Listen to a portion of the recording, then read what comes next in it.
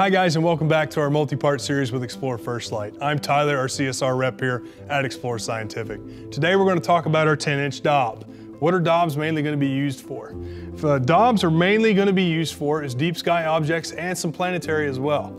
With 10-inch of aperture or 10-inch mirror down here at the bottom, how these work is light enters the tube, bounces off the primary, hits the secondary back at the top, and directs it into the eyepiece here at the angle. Now with this particular dob, you can actually use 2-inch eyepieces with this. How it works is you unscrew these 3 tabs, and there you go.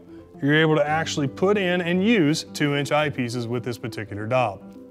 With these particular FirstLight series, they always come with a 25mm super colossal and a red dot finder and a wonderful smartphone adapter to get you started in your astrophotography needs. Now with these dobs, you're going to get a lot of contrast in your images. You'll have a lot of things that'll pop the longer you stare at said objects, whatever you're looking at, whether it be planets or some deep sky objects. Now again, it is always recommended to get multiple eyepieces with this series. We also have here our 52 degrees series, the 4.5 and the 15mm. Now with these particular dobs, it is on a alt azimuth mount, so an up, down, left, right.